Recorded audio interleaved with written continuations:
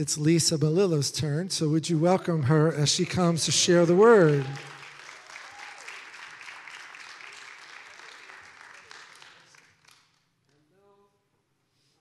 Yep, I think so. On? Yes. Well, thank you for that worship team. Can we give just a, oh man. That was every emotion I think that there was to have, from joy to, I don't know, it was amazing. Unnamed emotions. Well, it's an honor and a privilege to be able to minister to you tonight. I think I'm going to have to take my glasses off in order to see my notes, so I might squint at you. All right. Well, there you are. Okay. So let's just pray. So, Father, we know that you're already here, Lord God. You never leave. We thank you, Lord, for what you're doing in this house. Father, we feel the habitation of the Holy Spirit, your glory. Lord, we just say, help us to continue to ascend the hill of the Lord. Lord God, we thank you that our worship pleases you, but Lord, refine it even further. Let us just be poured out ones, Lord, burning ones, and that you would just delight in the worship we have for you. So tonight, Lord, as I deliver this word that you've given to me, I surrender it back to you, Lord God, and I ask you speak through me and let it nourish everyone here or listening online. In Jesus' name, amen. So, even though the title sounds a little scary, I'm hoping to encourage all of us, including myself. I know that Pastor said a long time ago, if you ever wanted to really go deep and learn something, teach it. And today's title is Tried by Fire.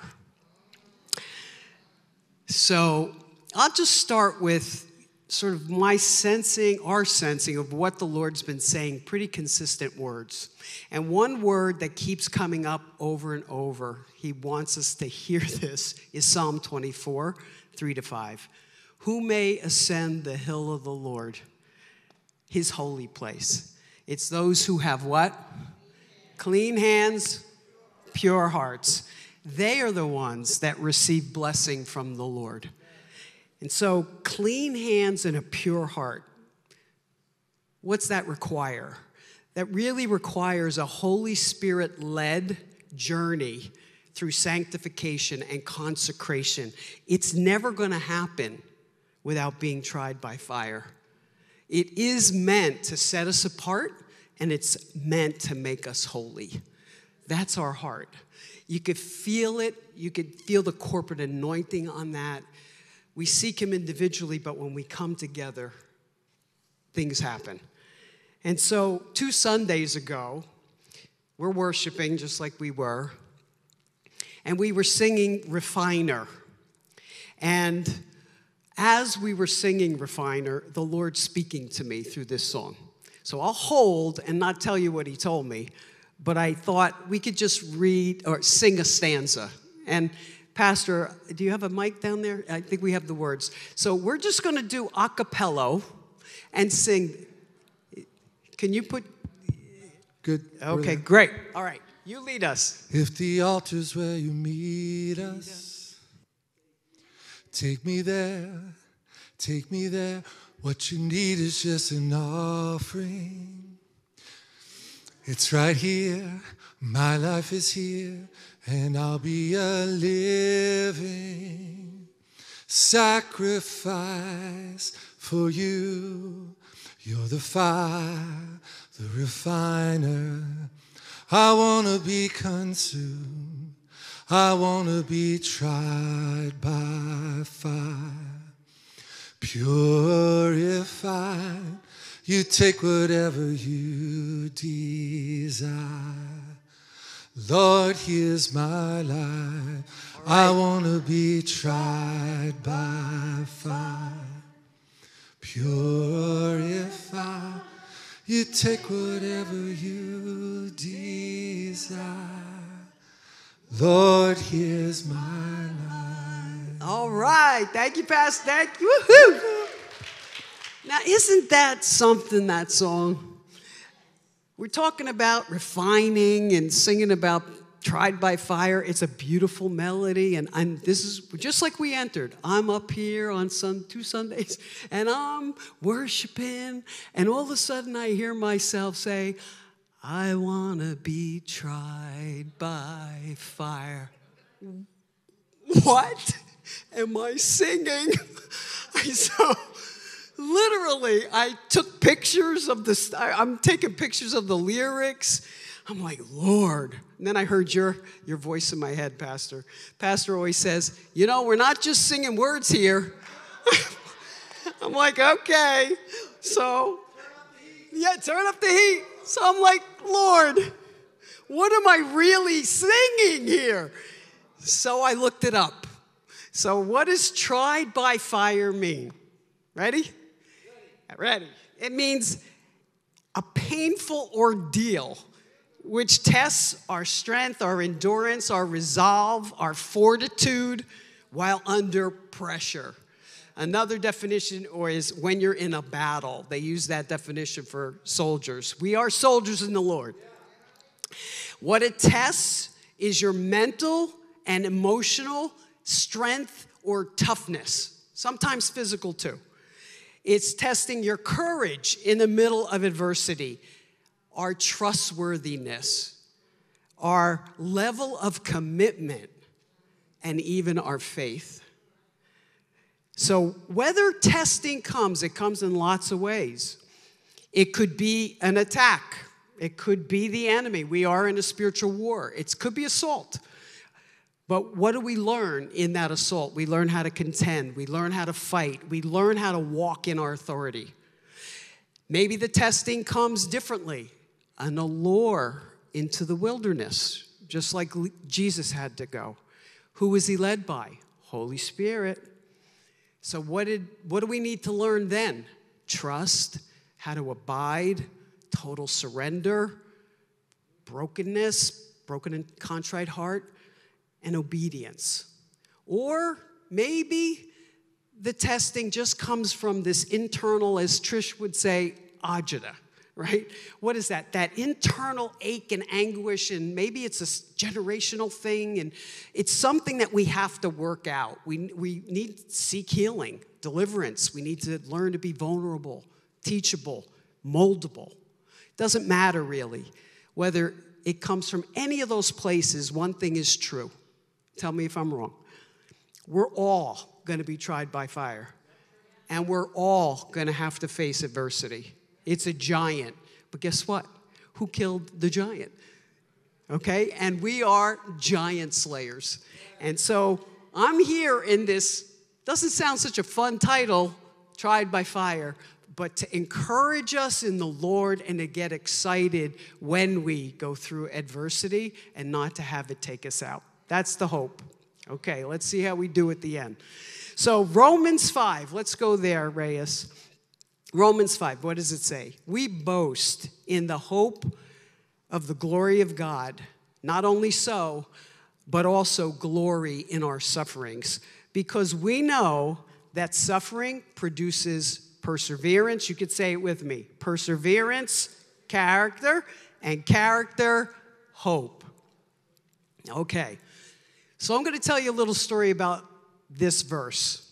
One day, I woke up, still in the bed, talking to God is what I usually do. But I just opened my eyes this morning, and I literally heard, suffering produces perseverance, perseverance, character, and character, hope. Okay, this is the Holy Spirit talking to me. And then all of a sudden I saw it. I'm a seer. I saw it as a formula. I wish I could have done a slide, but visualize with me. I saw suffering produces perseverance, perseverance, character, and hope over here. I saw the 4 words. Then I saw perseverance and character, the 2 words in the middle, kind of fade out like they're in grayscale. You with me on the picture? And I'm laying there talking to Holy Spirit, having this encounter. I don't know what's going on. But all of a sudden, what's left? Suffering, hope. Suffering, hope. And then I heard the Holy Spirit tell me, no, you're missing a word. Suffering produces hope. Suffering produces hope?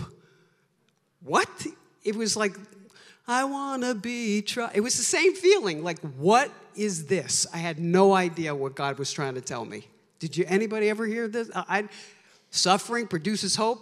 It seems incongruent to me. Even though I know this scripture, I say this scripture, I never saw it like this. It was a paradigm shift. I really, honestly, was like a dog when they go, like that, okay?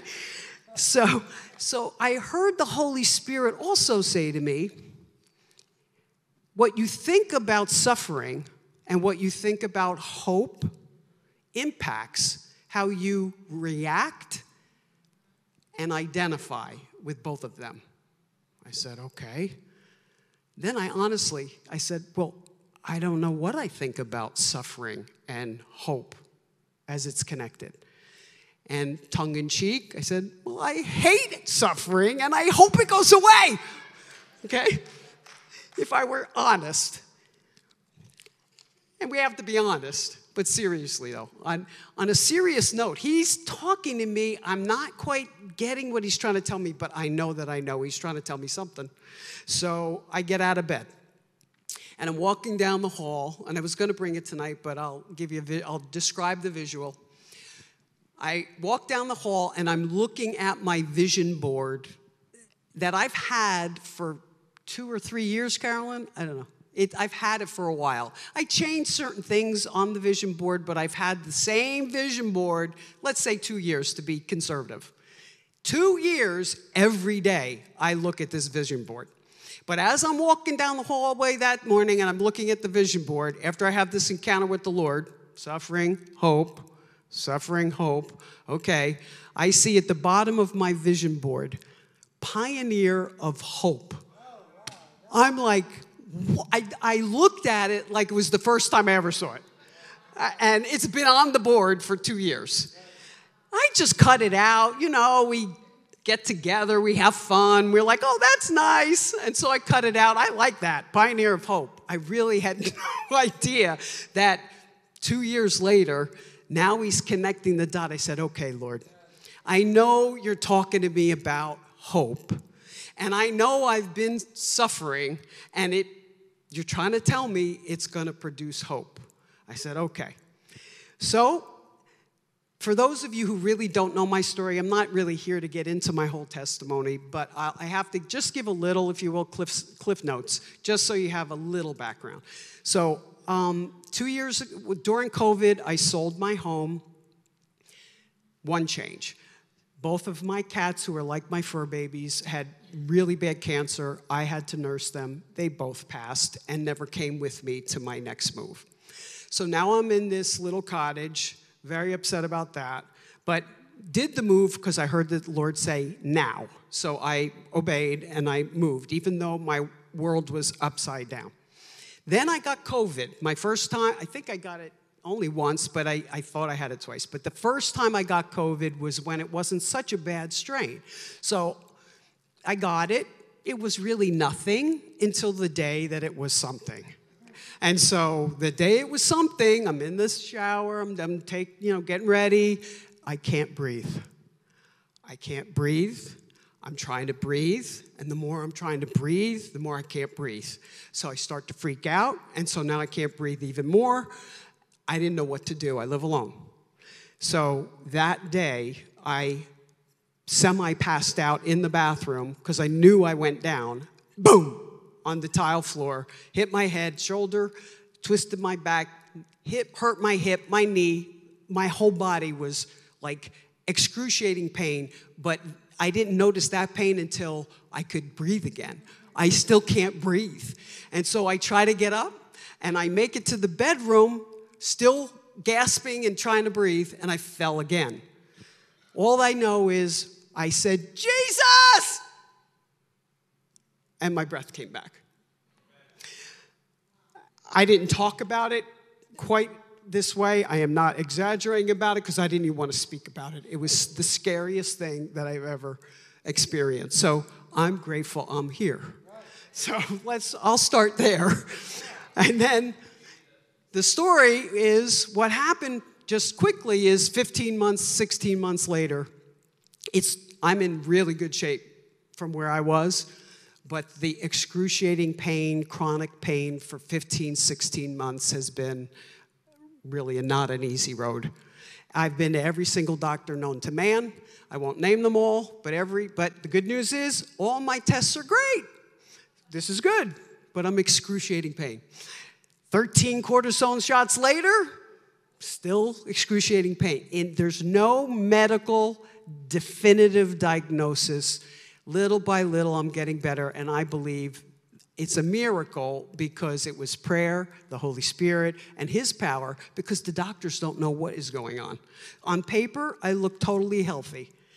The Lord told me there a couple years ago, your back is healed. My MRIs proved it. There's no structural damage to my spine. So what's going on? I don't know, but all I know is it was a hard road. Progress, yes, I'm not where I need to be, but one thing I know for sure, God was in the storm the whole time. And he's still in the storm with me. But I was tested, so I'll go back to my formula. And all of a sudden, I got a revelation about why did perseverance and character grayscale on me in that vision, and hope was blaring.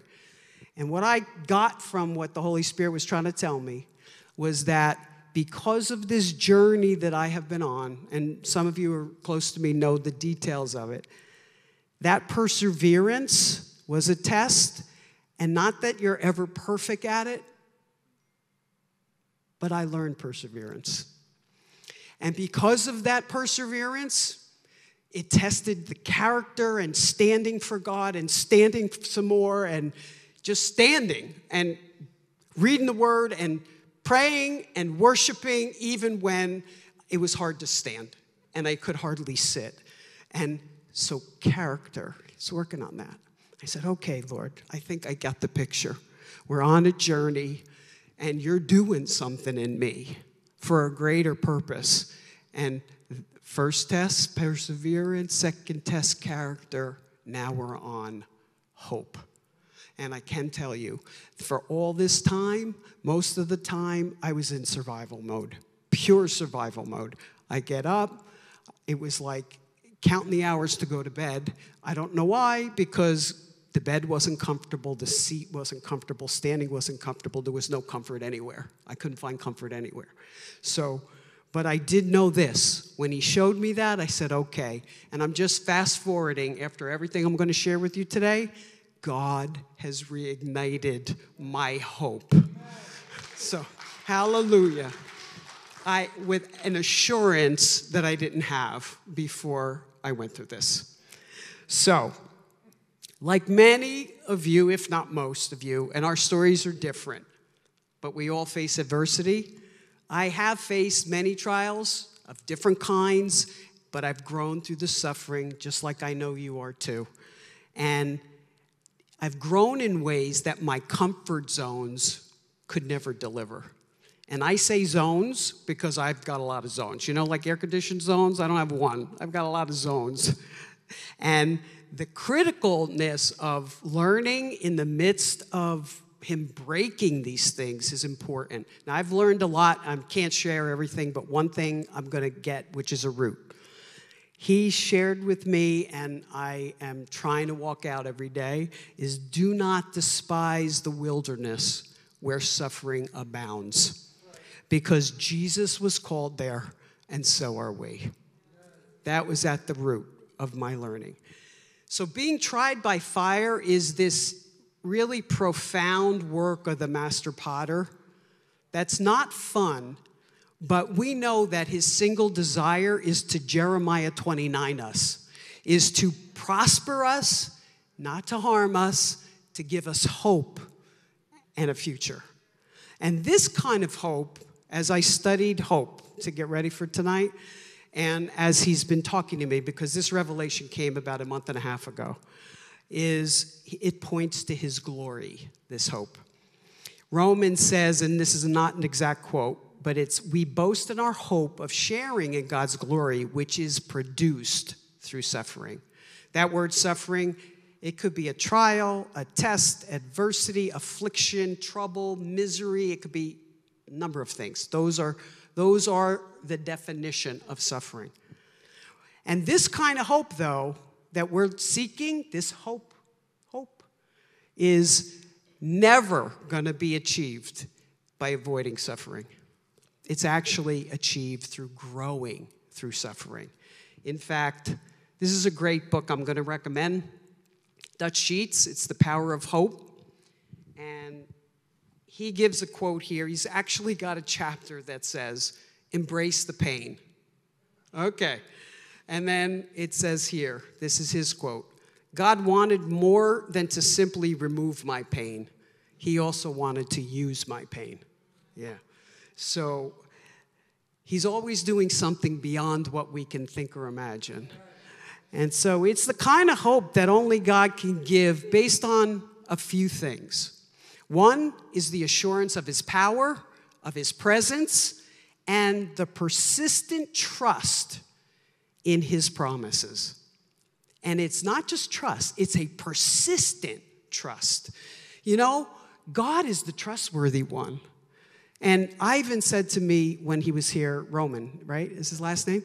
And he said, I asked a question at the conference for the prophetic conference, and he ended up speaking it to me, but that's neither here nor there. He said something to me. He said, this is a season where God is saying, what do you want? And I'm like, what do I? And he goes, not what you want for this one or what you want for that one. No, what do you want? I was like, wow, what do I want? He goes, that's not an easy question. It's not. But one day I was like talking to God and crying, and I basically said, Lord, really what I want is I want to know you and I want to be trusted by you. Like, trusted. Because he said, you're not his servant, you're his friend. I want to be that. I want to be that friend that sticks closer than a brother. And so I said, and yes, Lord, I want all those other things that I desire. I want a husband. I want a family of my own. I want to be 100% healthy. Again, no pain in my body. Yes, and I want to work for Trump. So it's out there. If he's listening. Anyway. God asked you what you wanted, God you told asked him. me. That's it. Okay. All right. Oh, Lord. Okay, where was I? I don't know. So you know, it's what do we want? We want to be the trustworthy ones. That we are his friends, not just servants, but that he tells us his secrets, and he helps this word that he's left us come alive so that it makes us come alive. And so it says in Hebrews 11, now faith is confidence in what we hope for, which I just went through. And it's the assurance about what we don't see. So a great example, I went right in my head to Abraham and Sarah. They waited 25 years for that promised son of theirs. And that couldn't have been easy. But it says in Romans 4:18, I love this scripture, against all hope, Abraham in hope believed, and so became the father of many nations, just as it had been said to him. I love that verse. Against all hope. Did you ever feel like that? But Abraham in hope believed. And then that powerful word, and so. We have an and so coming, all of us. So I probably would say that it's an underestimation or an understatement to say that Abraham and Sarah, as they were waited perfectly. I would say that's an overstatement. And yet, even though they weren't perfect in the waiting, God was still faithful. All I know is I look to that story and I say, that encourages me. Does that encourage you? We don't have to be perfect in the waiting, because he's with us in the waiting, and he will purge and purify and shape that right out of us anyway. So there's a couple of other scriptures that speak of this hope. So in Hebrews it says, let us hold unwavering, don't let go of that hope. This hope that we profess before he who has promised is faithful. And then it says in Psalm 130, I wait for the Lord, my whole being waits, and it's in his word that I put my hope. So just like faith without works is dead, faith without hope is ineffectual. We cannot have the adequate faith we need in Christ without hope. So let us not lose heart. This is what it says in 2 Corinthians. It says, though our outer self is wasting away, our inner self is being renewed day and day.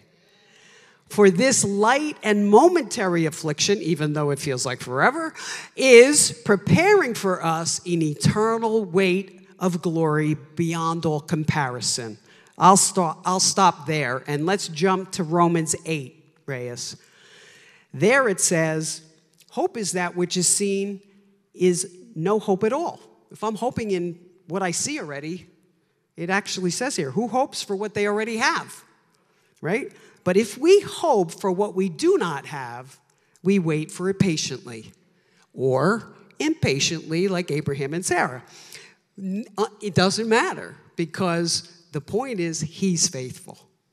Okay, so the message is suffering produces hope, is don't lose heart. It literally is defined as don't lose hope. And the heart is critical.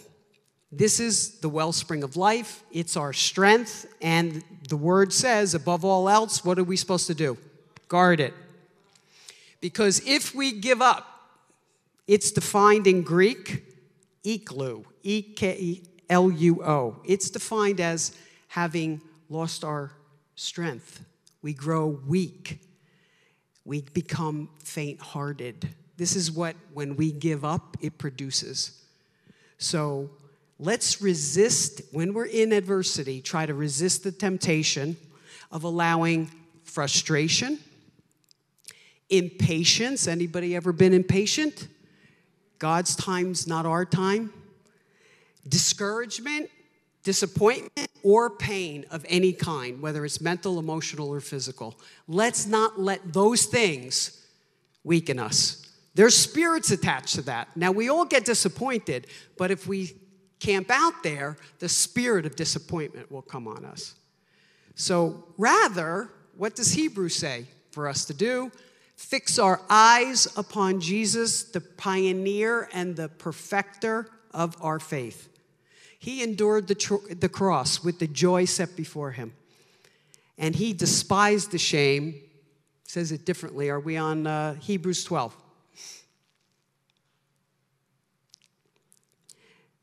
Just so you could follow along.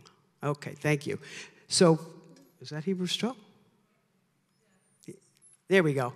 Fixing our eyes on Jesus. He's the pioneer of our faith. He endured that cross. He despised the shame. He sat down at the right hand of the Father. And then it says to us, consider him who endured. He endured such opposition. Why? So that you will not grow weary and lose heart. He's our example. What's the example? We know this, but let's be reminded, almost daily be reminded. He was tested in the wilderness. He was suffered, dripping blood from his face when he was in Gethsemane. He was scourged and flogged on that pillar to the point of being unrecognizably human. And in that state, he picked up the cross and carried it up the Via Dolorosa. And I remember a year ago saying, Lord, how did you pick up that cross? How did you do that? He was in our human form. And that Via Dolorosa, it's defined as the way of sorrow. He was nailed, he bled, he died on that cross, but worst of all, he was separated for the first time in his entire life from his Father because of our sin. That's enduring. He was tried, yet he endured the suffering for one reason, because he had hope. He had hope in the assurance that his Father had a promise and he had the power to resurrect him. But not just him, resurrect all of us. That was the joy set before him. So he endured. His momentary affliction actually prepared for us an eternal weight of glory beyond all comparison. Jesus paid it all to him I owe. He is our hope of glory. He is our hope. Suffering produces that kind of hope. Oswald Chambers says this. You know who he is. He wrote My Utmost, for his highest is a devotional. Thank you, Pastor. He said, God's way is always the way of suffering, the way of the long road home. The flames in our life sanctify us and draw us near to God in ways that nothing else can. The furnace contains treasure that cannot be produced anywhere else. So let's look at Isaiah 48:10. This says, interesting scripture. It says, indeed, I have refined you, but not as silver. I have tested and chosen you in the furnace of affliction. Okay. That's like, I want to be tried. That's this. This is this. Turn up the heat. And this is my favorite, okay, is James. I love James, the book. I don't know why it convicts me so much. James says, consider it pure joy, all joy, right? When you face trials of many kind, because you know that the testing of your faith produces perseverance. Now, this was interesting. He talked to me. I never saw this before. He said, let perseverance finish its work so that you may be mature and complete, lacking nothing. Let perseverance finish its work. Suffering produces perseverance, produces character, produces hope. Let it finish the work. Its hope is the finished work. Being tested in the scripture here that we just read is the same kind of testing that they put metal through. And you probably know, scientists in the room, they heat up this metal, they put it in this blazing fire, they melt it down, then they scoop out all the impurities, then they stick it back in the fire and they smash it down and they take out more impurity. They keep doing this over and over and over. So when is the silver or the gold pure? Anybody know? It's when the metallurgist can see his reflection. Okay. Our testing has the similar goal, is that God can see his reflection in us. I'm going to just pause for a second, but I'll go back. But this is my favorite book. If I were to recommend any book, it'd be this one. It's called Master Potter. Jill Austin, who's with the Lord now, was an artist. She did pottery. Thank you. Thank you. And this is an allegory, and I took it on vacation with me, and it changed my life. So I can't get into the details of it, but just like the metal in the fire and getting purified is a great metaphor, so is this. She takes all these different broken pots, clay pots, and they all have names and they all have personality, and you'll find yourself in almost all of them. And she actually takes you through the journey of these clay pots becoming who they were meant to be. And for pottery, what is the pottery meant to be? Well, you have a dish, and you might have a bowl and a cup and a saucer, and they all have different purpose, but they're really not fully ready for their ultimate purpose until they're glazed. But she'll take you through the whole process of what it means to get glazed. And there's a breaking on the potter's wheel, and I think, clay wanting to crawl off, and smashing it and getting knives and sticking it in there and trying to make it something, and shaping it and then sticking it in the kiln. And there's a whole journey. She does it. I was mesmerized by this book. It will allow this whole notion of being shaped by God through adversity. You go on the mountaintop, and you go in the valley, and you go on the mountaintop. I was getting dizzy in this story because they kept going up and they were down. I'm like, God, they're going down again, and they were up and down. And so ultimately, you get the picture of this is our journey, right? We do have highs. We do have lows. God's in it all, and he's always doing something, always. And so let's listen to this scripture, Psalm 66. I'm not sure which version's up here, but yeah, that's the one I picked. So this is something. It says, "For you have tried us, O God. You have refined us as silver is refined. You brought us into the net. You laid an oppressive burden upon our loins. You made men ride over our heads. We went through fire and through water," but here's the best part, "yet you brought us out into the place of abundance." Hallelujah. This is where we're going. Hallelujah. So the journey is tough, but we're going somewhere. So Chandler Moore, he actually, I think, was the lyricist on the song Refiner that Pastor led us in. And he says about that song, he said, "I want to be tried by fire" song. It's a dangerous and costly prayer. But it's so worth knowing him more intimately. And I couldn't agree more. The fiery trials of chronic and debilitating pain that I've been in, and people have had it way worse. And sometimes I think, Lord, what I've been through, as hard as it is, it's like a splinter to you, right? But it's relative. And so enduring that wasn't easy.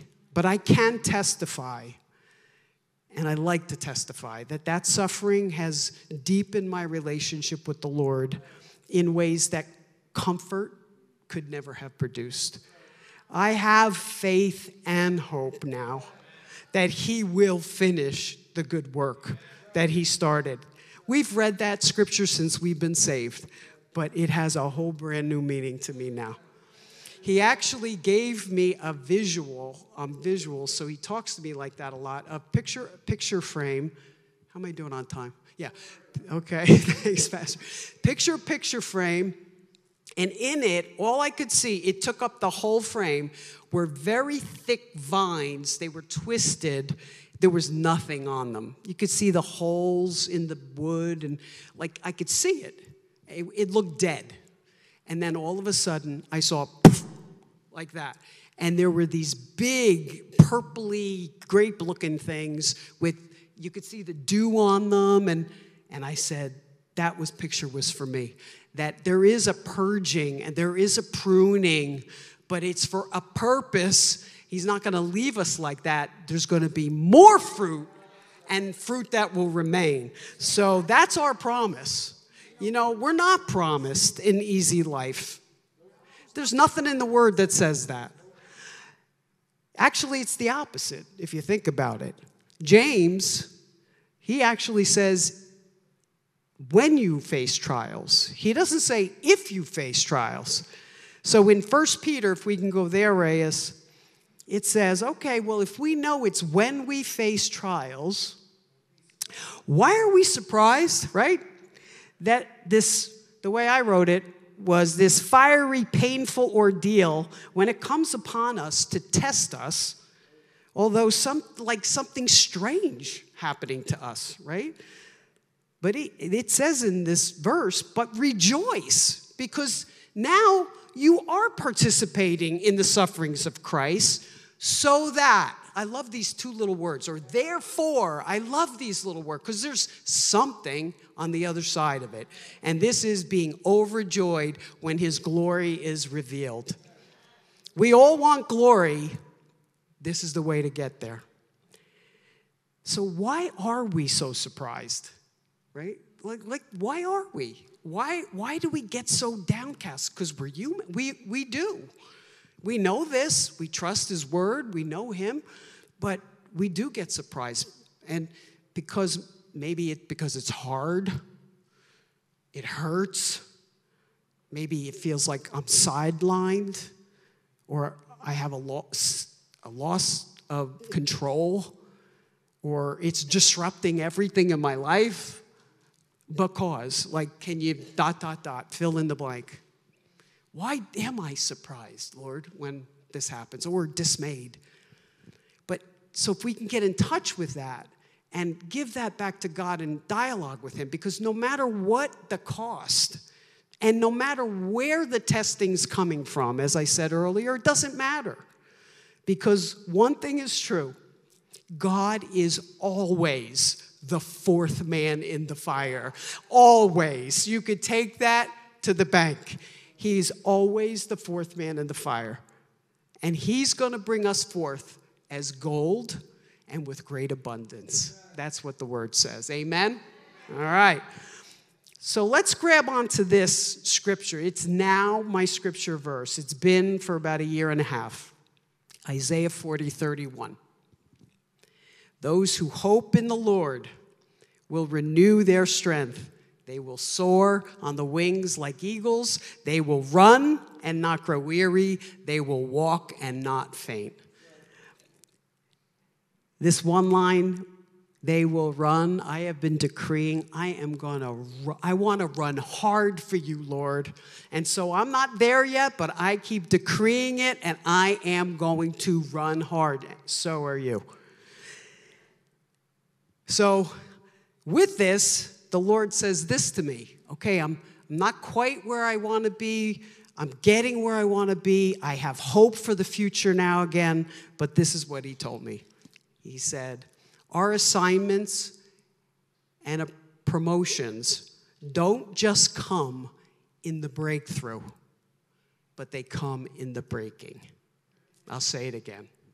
Our assignments and promotion, sometimes we attach it to the breakthrough. When we break through, we'll be promoted. When we break through, that's our assignment. What the Holy Spirit said, in your breaking, that is an assignment.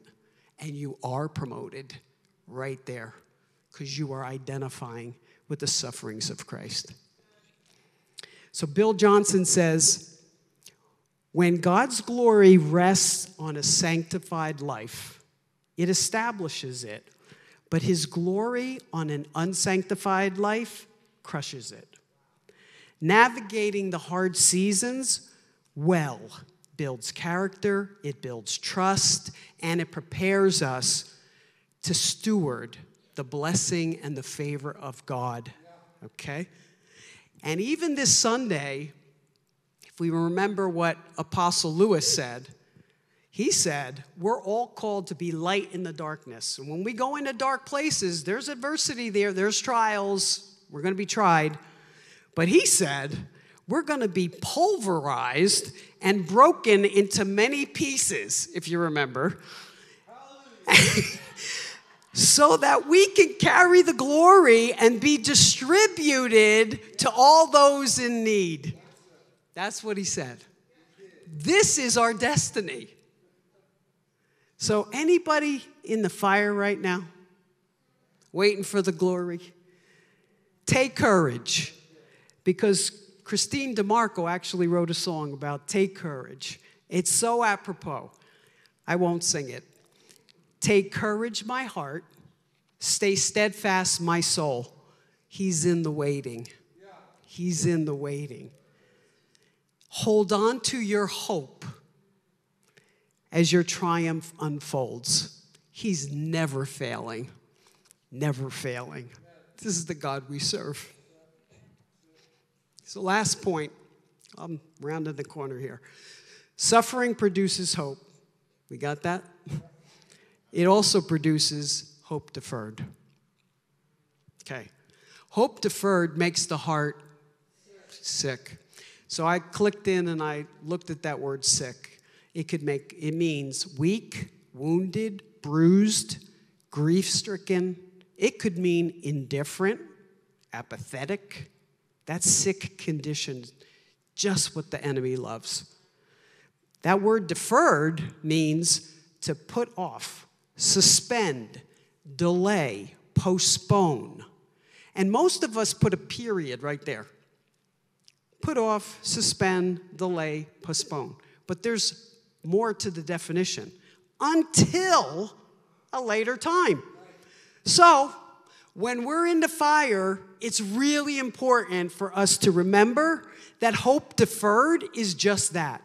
It's deferred. It's not a permanent location. Okay? There is an appointed time. It's his promise. And he's not a man that he should lie. Joseph, let's look at him real quick. 20 years it took from the time he got that prophetic word that his family was going to bow down to him and the time it was fulfilled. 20 years. He endured physical, mental, emotional agony. He was rejected. He was betrayed. He was falsely accused, thrown in a pit by his brothers, sold into slavery, and was unjustly imprisoned. Then it says in Psalm 105, that's part of his story, but then it says, until, everybody say until the time that his word came true, and when the word of the Lord had tested him and refined him.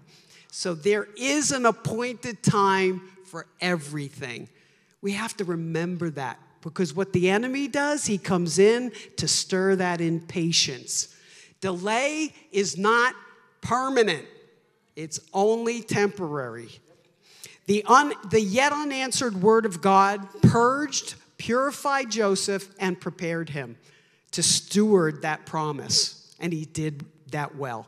He actually demonstrated an endurance that was inspired by hope. And it says in Psalm 4 that he was enlarged by his distress. Not just him. This is a word, but it applies to him. We can be enlarged by our distress. So help us, Lord, remember that there's always a point in time and that our story is not over yet. Jesus chose to endure suffering with confident expectation and hope in the resurrection, and so must we. Let me leave you with 2 quick, short verses, and then I'll pray. This is just to bless us and encourage us. James 1 says, blessed is the man or woman who remains steadfast under trial. For when he has stood the test, he will receive the crown of life, which God has promised to those who love him. And lastly is Job. It says here, he knows the way that I take. When he has tried me, I shall come out as gold. In Jesus' name. Hallelujah. Amen. Let's pray. So, Father, we just thank you, Lord, how powerful your word is, Lord. We are not here without a roadmap, Father, that you were so gracious, that you gave us not only Holy Spirit, but you gave us your word. Lord, it's dynamic, it's alive, it feeds us so well. Lord, we thank you for the revelation that suffering produces hope. And Father, that you are our hope of glory. I just pray over every person here or in the sound of my voice over the internet, Lord God, who's listening.